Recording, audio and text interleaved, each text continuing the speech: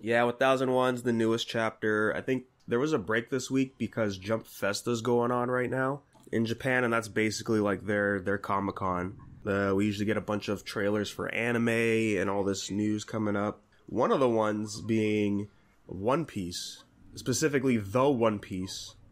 It's real, guys. It's a remake by Wit Studio, and they're partnered with Netflix, I guess. I guess that makes sense since, the live action. But that's going to be cool, man. We're going back to Romance Dawn yet again. They're making you reread it or rewatch it, in a sense. Yeah, and this is part of the 25th anniversary celebration for the anime. Dude, I gotta tell you, like, just hearing the remake, I'm happy and everything, but like, honestly, it feels like I'm gonna read it all over again, and it just feels like such a chore, dude. I hope it's gonna be, which is why I'm really like curious to see what like it's gonna look like. Did they show any trailer or anything like that? No, it was just a super teaser trailer, which is on that image I posted. It was the guy just drawing that. It's One Piece. It's gonna be good, but we can only see like how it's gonna take it. Who is making it? Yeah, it's Wit Studio. From what I saw, they've done like they're doing the Spy Family movie coming out this year. A bunch of like other random stuff. Most of it live action too, which is interesting. Okay. Oh, they worked on Attack on Titan. They're doing that isekai anime with Harley Quinn. Oh, they did Vinland Saga as well. Oh, Ranking of Kings. I'm kind of down for it. Looking at the new logo, if that's the energy they're going to be bringing to this quote unquote remake, then I'm down for it. There shouldn't be any filler, any bad pacing for it, so it should be pretty smooth. Yeah, they've got a long way to go. The road has been mapped out already. Now we're just going to see what they're going to do with it. Yeah, I wonder how far they're going to go, because we've already seen, the East Blue Saga redone so many times. And the question is, are we just going to go past it? Which I'd be down for. I don't know. I know, I don't think we got anything for it, but there's the Naruto thing happening as well for the anniversary, where they're doing basically just 3 OVAs for it.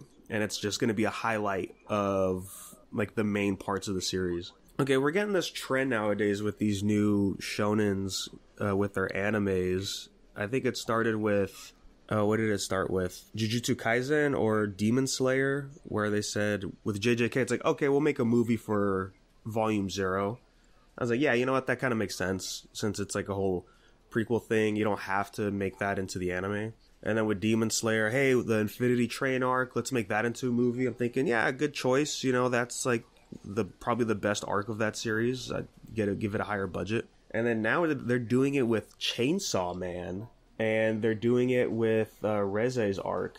I think it's just their answer for not wanting to having to continuously just make things season after season. To them, it's an easier excuse to make like a 90-minute runtime and just like map that as an arc really quick. I think it's a lot easier for them to express what they want to do in that time. If they have to plan it into the next season, like, it takes up a couple of episodes, so it'll probably be like a 3 or 4 episode arc, when again they can just make like a 90 or 120 minute runtime for something, and then from there have enough time to go into the next arc after that, and possibly have another budget for a better season. I think like fiscally it makes sense.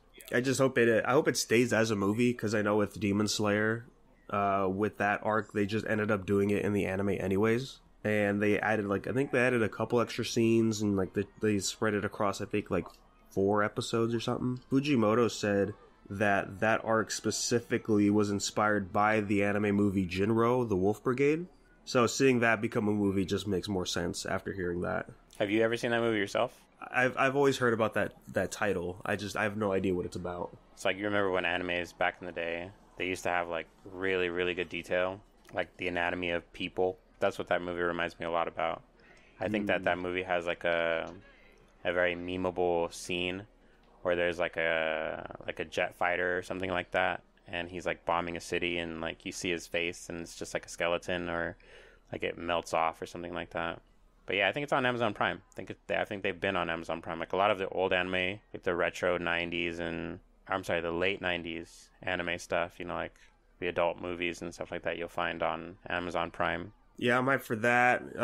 Hell Paradise confirmed season 2 kind of thing, which is cool. Dude, I totally forgot they rebooted the Kenshin anime, and they're doing the Kyoto arc next. And I was watching the trailer. It looks really clean, man. I was like, God damn it, I gotta go back and watch some Kenshin. I never really gave that much of a chance. It's really good, but people will give you flack because of the mangaka. So Yes, sir. but hey, he paid his $2,000. He's out. Yeah. He paid his bail. Yeah. But he didn't get to keep the hard drive.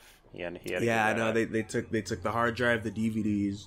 Oof. The DVDs. Okay. Maybe $2,000 wasn't enough. I'm sorry. Yeah, dude. And it's not like that shit's not gonna go right back into his pocket when this other thing comes out, you know? Yeah. To me, it was more crazy that he was still drawing Kenshin too. Like that was still going. Well, is it still going?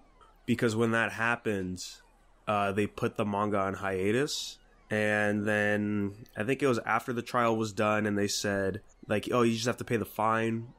Jump made a statement saying like, "Oh yeah, he'll be back in like 2 months or whatever, back on his normal schedule." And it's like, what? I have no idea what the manga's about.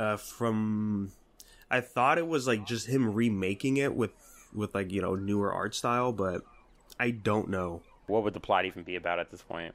Yeah, I don't know. I liked how this was being teased and said, like, do people even care about this series still? Is a Blue Exorcist, if you guys remember that, we're finally getting a new season, which is pretty crazy that's happening after at least 10 years ago was when the anime ended. Yeah, it wasn't bad either, so I'm not hyped, but I'm kind of glad it's bringing back around. Yeah, I fell off a long time ago, but it was still pretty cool from where I left off. And what I understand with the anime, when it finished, the ending was still canon to whatever arc that was in. So yeah, they could just pick it back up. And then there was like a Bleach teaser for this next part of the anime, which I'm like, yeah, that's cool. Oh, the finale, right? Yeah. Hopefully it's the finale at this point, because this next part is the part that I was not looking forward to be honest with you. Well, I saw Ichigo's already fighting Yawatch, or whatever, how you pronounce his name. The biggest thing, though, that I saw was like one of the early things. We only got a poster for it. I don't think I'll put it in the Discord right now. But January, I want to say the 19th, but for sure it's in January. It's going to be on Netflix and Amazon Prime. But Monsters is finally coming out. Oh, dude. If you don't know what that is the one-shot Oda did before One Piece and ended up making it canon by it being Ryuma, right? Because Ryuma is such a big play into the past of One Piece. This is basically about him. And we're finally going to get that next month. It's going to be so hype. I need to hop on that and check it out. I know it's good. But I want to see it just so that way when I watch this, I want to see what Oda's going to do. Because if he's going to come in and like maybe add some stuff to it to make it more with One Piece. Yeah, if he added like little characters here and there from it, that'd be pretty cool. From vice versa, I mean, like you see like just a random character from the One Piece world. Somewhere down the line, maybe, hopefully, you see somebody from Monsters. I don't know. I'll probably give it a read. Yeah, I just never went around to go read it. I just know that. Like, I'm like, yeah, I know like Ryuma's in there, and so it is time to reread. Honestly, you just gotta go through the motions. It's kind of a bitch. It's like cleaning your house from top to bottom, but it's good for the mind. It's good for the jargon. You just gotta reread One Piece, man. Oh yeah, you always gotta find the new stuff. God damn it! You're telling me I have to reread it now. Can I just wait for the anime remake? I mean, who knows? I mean, it's a remake, but they're not remaking the pace. I think my favorite part was we got a letter from Oda for Jump Festa, and he was talking about like looking forward to the next year. And it's like, oh yeah, the anime Egghead Islands, we're gonna start. It's gonna be great. And he's talking about the manga. He says, oh yeah, I can't wait for this to happen with that. But if this person fights that person, how's it gonna end? I don't know. Will they actually go to that island next? We'll see. God damn it, Oda. It's like, God damn it, Oda. I think Jump Fest is still going on, but I don't know if I'm really hyped for anything else. The last big thing for me was they announced a Hunter x Hunter fighting game is happening. It's weird. They said it's going to be a full fighting game. What is full? Whatever that means. But looking at who's working on it, The studio did a bunch of anime fighting games. So they did the Zatch Bell one. They did the Ninja Clash games. Dude. Okay, but Access needs to be involved. Like, it needs to look like DBZ Fighters. That fucking gets me hard. You talk about like those old school anime fighting games, and they're all like figments of Bandai Namco. You know, of course, just like trying with different things. Yeah, honestly, like that would be really cool. Like, I'm looking forward to something like that. Yeah, and the team they helped with like Marvel 3. So it's like, oh, okay, so maybe this is what they mean by full fighting game. It's going to be a real one. Not an anime arena fighter like all the other stuff coming out. The way Tekken and Street Fighter are, or I'm still kind of confused on full fighting game. For some reason, I'm thinking of Sifu, and I'm like, no. I think like when they say full fighting game, they don't mean like Burning Blood, the Ninja Storm series, the My Hero One Justice games, the new Jujutsu Kaisen game coming out. It's a 2v2 fighter, but it's like an anime arena fighter. So I think they just mean like it's going to be like fighters where it'll be just a normal fighting game. One more thing about fighters. Did you see that Guilty Gear is adding a 3v3? Oh yeah, that's crazy. But it's like, I think it'll be different from fighters, where it'll be more like maybe 3 active fighters at the same time. That's a mode in DBZ as well. Nobody really plays it because you have to go to a different lobby for it. But yeah, like you can team up with 2 other people. That's fucking sick, bro. That'll be something, dude, honestly. I can imagine just the cheese, bro. So yeah, that's going to be hype, man. I mean, you know, Hunter x Hunter definitely has the flair to be a good fighting game. So I hope they do some wild stuff in there. And, you know, let's get even crazier, dude. Throw in some Yu Yu Hakusho characters because you can, okay? I've been playing Valhalla, the new God of War DLC. Yeah, it's pretty cool. I like it. It is very much a roguelite. You do your runs, you open your chests, you get like your different rewards. You have to pick some. There's some challenges here and there. There's like a burden aspect that pops up later to where it's like, oh yeah, you know, higher risk, higher reward kind of situation. I've been enjoying it. It's definitely getting like tougher. You know, like I think I shook in enough rust off, but still, like some of the boss fights in there, it gets a little crazy. Roguelikes are no joke, man. I can't wait to see how it is in God of War universe. Like from what you've been telling me and from what I've been seeing, it's kind of like what I expected, imagined at least. Like, yeah, you keep your weapons. I don't know if you were to like find them within the rounds or something, but I'm glad you start with them all and the combos, because like combos are everything. Just the fact that you find like all your other stuff like within it's pretty nice. I think I got spoiled already for some of the fights. I kind of want to see how they get there. I missed all the dialogue in the fights, so it's like, oh, okay. It's like I didn't see how we got there. I just see the fight itself, but that's fine. Yeah, I got spoiled pretty hard. Okay, it's time to download it now before I see any more crazy stuff. Honestly. Before, you know, the whole thing just gets really... At that point, I had to do the same thing. I was like, it's just... You just gotta go through it. Because I'm like, oh, thanks, YouTube thumbnail again for almost spoiling the game. But yeah, there is a story here. It's the epilogue to Ragnarok, to Ragnarok, like Oscar was saying last week. It is interesting. So yeah, you do start with all 3 weapons, but one of the first rewards you get is your weapon path. Basically, it says, which weapon do you want to lean more towards during this run? For the most of the rewards that are weapon-based will be for the one you pick. So either the blades, the axe, or the spear. It makes sense because some of the side stuff is all about, you're mastering stuff. You're proving your worth to Valhalla with the mastery of your weapons. Because, you know, that's the place for great warriors to have their final rest.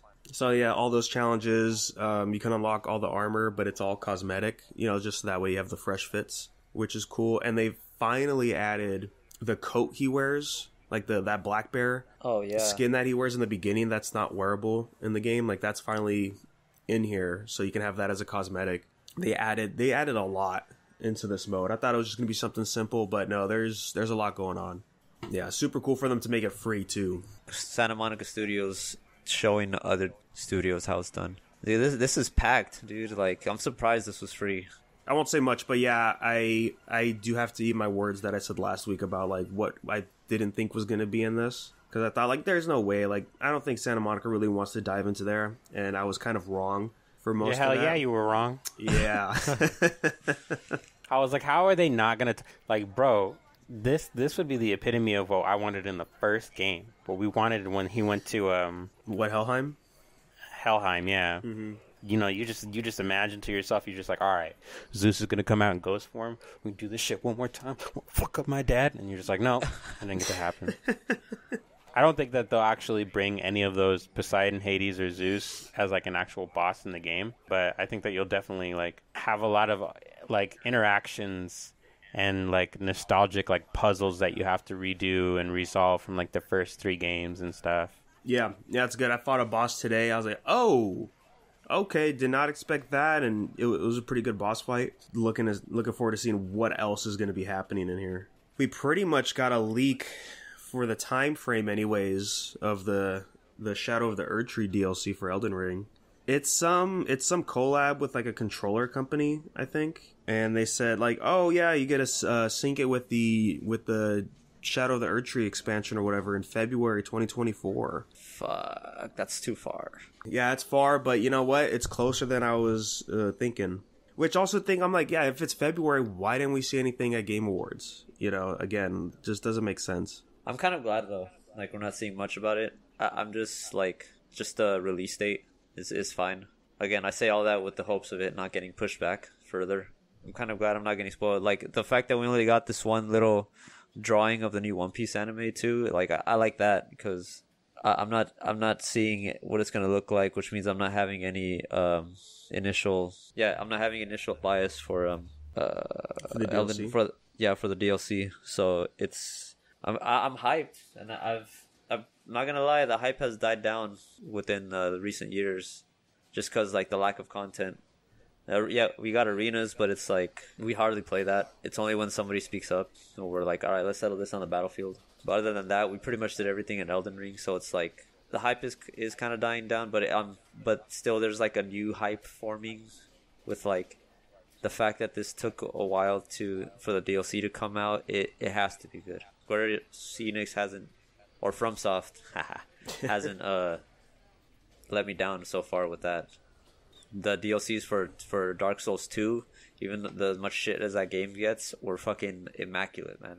Same thing with 3, and with all the rest of them, dude, they were all good. The Old Hunters was good, so I really wish they made another DLC besides the Old Hunters. me too. That would have been cool. Like every one of them seemed to have gotten like 2 or 3. Yeah, honestly, but we got Bloodborne cart, so I'm happy with that. Yeah, that's the unofficial. Well, somebody gave us Bloodborne card. Yeah, That's what happened. They were so starved for the content that they followed the meme, and we got content. So thank you. Yeah, I wonder if that was just a Sony thing of only one DLC for Bloodborne. Because all the Dark Souls, they're all just Bandai, right? Being published. Yeah, it's Bandai Namco. I don't know. Did Sekiro get expansions too? It did. Let me check. That's Activision. I don't think it got an expansion, but I know it got DLCs. I just think it's funny that we got the Elden Ring link from a company called Thrustmaster. Because when we saw, we're like, what the hell is Thrustmaster? It's like, oh no, that's real. It's like, what? That's what they... Okay. Oh, I know. Okay. I've seen this company before. They're the ones where you can... where like the face buttons and the analog stick on each side, you could just take those out and flip them around or swap them. Kind of moddable controller? Yeah, it's called the eSwap controller. Oh. You could swap out your build on Elden Ring while swapping out your build on your controller, dude. That's right. So cool. So like if you like PlayStation with the 2 analog sticks, you can do that. But if you want the Xbox thing, you could just lift the left side and then literally just flip it and insert it back. Yeah, hot swap technology. Oh god. Oh, I didn't know you could do it like that too. You could just have both analogs on one side. Oh, what? What? Wait. I need to see this. What the fuck, dude? Here, I'll post the image on the Discord. That's funny. That is not an image file. What the hell? Okay, so the face buttons stay on the controller, but the D-pad and the analog sticks, you could swap those out. Oh damn, yeah, the controller is like $160. $160. The other controller, the PlayStation Pro controller, it's like $200. Yeah, I forget what. Oh, that's right. Yeah, I know, like the custom or the Xbox Pro controllers or whatever they're called. They're around that same price too. Man, two analog sticks on one side is crazy. It's so funny that can. But you know what sounds interesting? Having the analog sticks on the back. Yeah, it does have 4 buttons on the back as well. The gaming industry is just changing shit up. It is like accessibility options. I guess no more crab claw playing. We could save your hands. We have the technology. New info for the Death Stranding movie. It's going to be from A24. Fucking hype. That makes so much sense. I'm so glad this is in the best hands possible. Like, Kojima's not directing it. I think he's going to be the executive producer or whatever. Oh, God. It's just, I need to see his name on the big screen. Yeah. Like, very first or the very last. If it doesn't say a Hideo Kojima movie, like... I need my applause, man. I can't even say anything, man. I think this is going to actually make me start playing it. I've been thinking, like, God, I kind of want to get back in. Do you think I'll be able to, like, access your paths? Or is it, like, randomized? When you're first loaded into the world, it's kind of randomized of what pops up. I don't know if it has a priority over like your friends list or not. Pretty sweet, because you just beat the game for me if that's the case. Yeah, their innovative approach to storytelling aligns with what Kojima Productions has been doing for the last 8 years, is what Kojima said. And I'm like, well, yeah. I could see, like, if it was like a big studio, it's like, yeah, I get it. They just want the IP. But it's A24, it's like, oh, no, yeah, Kojima saw this, like, no, it has to be A24. They're down, we're down. Dude, all those posts about him watching A24 films finally paid off. That's all I saw was on Instagram was his fucking playlist on an MP3 player and his movies. Most of them were like A24 films. I remember early on thinking like, man, Kojima should just get a movie here. He's mentioned before it's not going to be a direct adaptation of the game. It's going to kind of be its own thing for fans and newcomers to enjoy. So I wonder what that means. Like, is it going to be Sam Porter Bridges? Can we get Norman Reedus back again to do this movie? Because I think he has to. Oh, definitely. By the way, I did catch up to 1101. Oda has made us aware that there is a Nika. This chapter kind of makes me open to the idea that there's going to be more than one interpretation of Nika. Basically, there are going to be like other Luffys. Like descendants, you mean? Not really like descendants, just like, I don't want to use the word clones because that makes it seem like they're like a literal exact same as Luffy. I think I see what you're saying. The way I would see it is Nika is like the dream of everybody to rebel against like the Celestials or whatever, right? And maybe that dream was so strong in society that sure, we got the Nika fruit, but maybe like some of that also translated into other fruits to where they could get tapped in, like what we saw with Bonnie in this chapter. She just visualized honestly, she visualized what Kuma looks like, which in turn is something similar to what Luffy can do, right? So maybe it's like, oh, maybe there is some Nika into her fruit, which I guess kind of makes sense, but that's some weird shit I could see Oda doing too, since there's what do they call, like classifications? Like the subgenres of devil fruits? Yeah, the models. Oh, yeah. Models. Yeah, the models. Models. Yeah, so I could see like, yeah, some Nika leaking in here and there into some very obscure fruits. It's just a mythic type, right? It's just a the mythic classification. Is it? The model. Yeah. I think it's just a Logia, isn't it? No, but the type of fruit. Yeah, like, isn't it like a think of mythical Sengoku. Logia? Yeah, like think of Sengoku. He's a mythical class Zoan type fruit because his is the Buddha fruit. Right, where Chopper's is just not really mythical. He's got the human fruit. Yeah, the wiki says it's probably a mythical. But yeah, that's a good interpretation of what I was saying, Danny. Like I really do feel like with this chapter, it broadens the perspective that we can definitely have like not, like I said, not clones, but more like I don't know, like offshoots of Luffy. That Bonjour would be like the Luffy of her crew.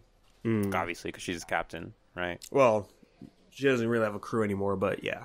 I could see it being something like with Vegapunk when he split his brain, and there's like all the different versions of him. Like, say Bonnie awakens her devil fruit, is she gonna have something like, kind of like Luffy's, but it's like her variation?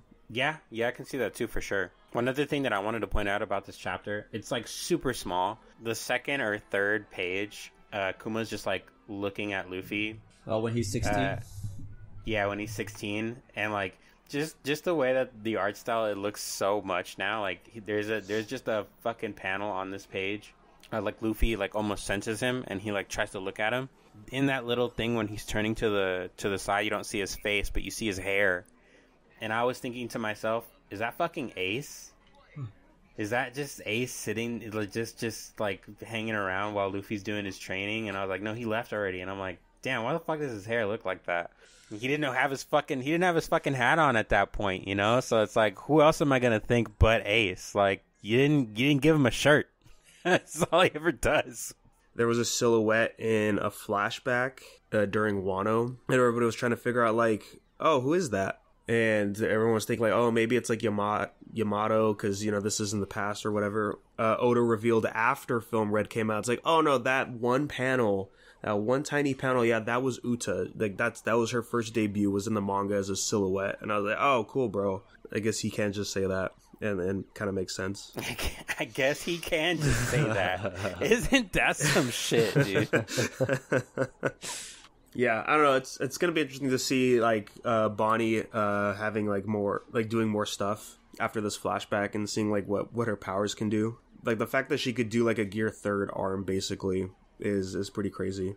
Honestly, it just got me thinking, like, who else can we see? Like, I get, like, small instances of Chopper. You know, like not to say that he's going to be doing anything like that, but just the fact that he's also a zone type fruit, but he can do, like, the little shape shifting points.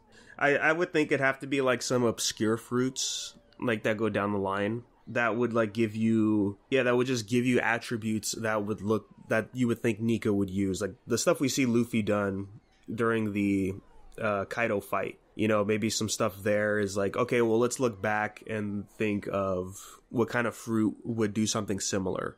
We're probably going to see a bunch of new characters, too, that are going to have some crazy stuff we haven't seen. Oh, imagine. I actually don't want to, but it's okay. Fucking new characters that are still on par. Like, don't get me wrong, that does excite me, of course. But it also makes me feel like, how many times is Luffy going to run into somebody like Katakuri? And I'm like, you could tell they were on par with each other. Like, yeah, it was just a battle that he barely won. How many more times am I going to see that happen? It doesn't have to happen every single arc. Give him some breathing room. He's already fighting Lucci. You know, I can already tell he's going to beat Lucci, but I don't need Lucci to get, like, some dumbass power up and be like, this is what I've been doing while you were, like, fucking around for 2 years, or her. If that fucking bird, I don't even know, if that fucking pigeon he's hanging out with turns out to be somebody, like, an actual thing that, like, transforms or something. This is the actual leader of CP9, this fucking bird. Or CP0, I'm sorry. Yeah, it'd be so funny. Like, oh yeah, like that. He's an actual, like, Zoan user. Or like what is that thing? The shadow thing. What is his name? Ika? Emu. That would be funny if Emu is just, like, watching through the pigeon. Like, that's part of his power or something like that. Oh yeah, I guess this kind of confirms that, like, yeah, like, Bonnie is a little bit younger than I guess we thought she was, but she's not as young as everybody was theorizing, because everybody kept thinking, like, oh, maybe she's really only, like, 10, like, this whole time or whatever. And it's like, I don't, like, the timeline doesn't match up, but probably like 16 or something. No, I think she's 12. Because when we went back to, what was it, 1097 or 1096, when we first started all these flashbacks, it was like 7 years ago, 5 years ago. Yeah. Like, also, like, so forth and so forth. And then by the time that I saw, I think it was the last time skip for that one. What is she, 18 now? I think she's like 15 or something. I'm sure somebody already did the math. Yeah. If we look at the wiki, I'm sure somebody already did the math. Ow! Ooh, you were right. You called it. Oh, okay. Well, technically, we were both right. So when we first meet Bonnie, she's 10. And then after the time skip, she's 12. No, they're wrong, because Luffy... The way the timeline goes is Luffy is 16 in the new chapter. Yeah, and I think it said this was 4 years ago, or 3 years ago. So he's 19. Well, so he's 16. He doesn't leave until he's 17, which is a year later. So Bonnie would have to be 11. Bonnie's 9 in this chapter. No, she's 10. No, she's 9 in this chapter. At the end of the chapter, she's 9. So at the beginning of the chapter, she's 8. Okay, I thought she was 10. Okay, I keep thinking of... Because Kuma kept mentioning, like, her 10th birthday in this whole flashback. Yeah. Thanks. So she's... God, that makes me feel so bad. So yeah, so she's 10. And then so she's 12 right now. Okay, yeah, so you know what? They're right. I guess, yeah, the One Piece theories are right. But dude, that makes me feel so bad. She's just a little 12-year-old girl. This would be different. This is different. I see what you did, Oda. I see what you did. That's fucked up, though. I'm just letting you know. Because now her personality has to match a 12-year-old, but it doesn't. She's just an adult. I don't know. I should reread Sabaody Archipelago. That means that part where she saved Zoro, remember? And she shrunk herself down. Oh yeah, that was her real age. Oda reminds me of, I guess you say Robert Jordan in a way. I've been the Wheel of Time author. I've been reading his books, and there's this guy Mike's book reviews on YouTube. Cool guy. I've been watching his reviews, and he's one of the points he keeps bringing up is, I mean, yeah, I guess you could say this is a PG-13 story, but it could get pretty dark. It's just the way it's written doesn't make you think like it could get pretty dark. And I'm like, oh yeah, that's kind of like One Piece. Like surface level doesn't look like it could get pretty dark, but you get to these flashbacks, boy, and yeah, it gets pretty heavy. Yeah, and that's why One Piece is so great. God, fucking One Piece is so great. Paramecia users are awesome. No way this is real. Okay, wait, who is this? See, this is why I love fighting games. Just popped up on my Twitter right now. This guy says, starting December 22nd, early access. This guy's doing a fan project of Roblox as a fighting game. A Roblox fighting game? Yeah. What happened to the serial killers fighting game, bro? I want that shit to still come out. Oh, God, don't even. That thing was dead for years. To the adjustments that he made. I'm looking at the comments. It's just like, doesn't it look like this combo does a little low? Oh, and it's like, well, you're in time stop, so obviously the scaling has to go down since it's only a 1 meter thing you can do. That'd be too easy, or whatever he said. So thank you for listening. As always, remember unversedpodcast@gmail.com. If you have any questions or comments, we would love to bring those up on future episodes.